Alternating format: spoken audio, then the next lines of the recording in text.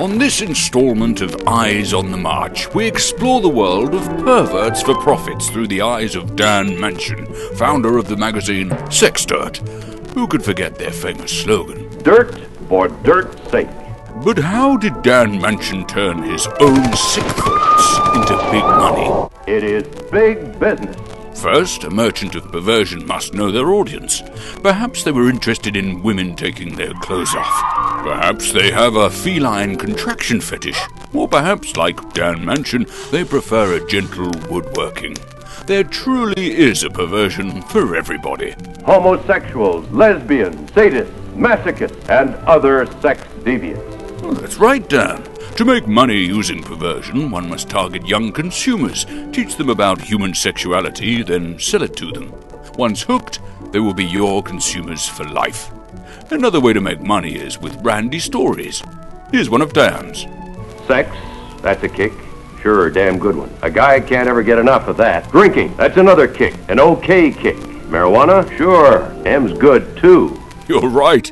That one isn't good. Try again, Dan. Taking a girl's cherry's a hell of a gratifying thing. And so is murder. Okay, Dan, why don't we... An old man slowly dying. What Dan is saying is that perversion can be monetized through publication and again, the breast fetish. And film. An old man slowly dying. For profit. While some say that young boys are the only consumers worth chasing, women are just as savvy consumers of perversion. Slowly dying. Who do you think is controlling those purse strings anyway? Right, Dan? This is true. That's our boy.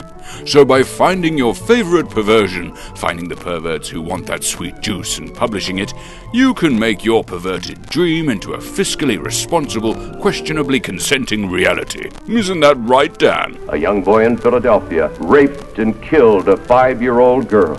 Okay, Dan. It looks like outstanding news reporter and wealthy magazine pervert Dan Manchin has taken it too far this time. For it is not perverted sex that corrupts, but perverted sex money.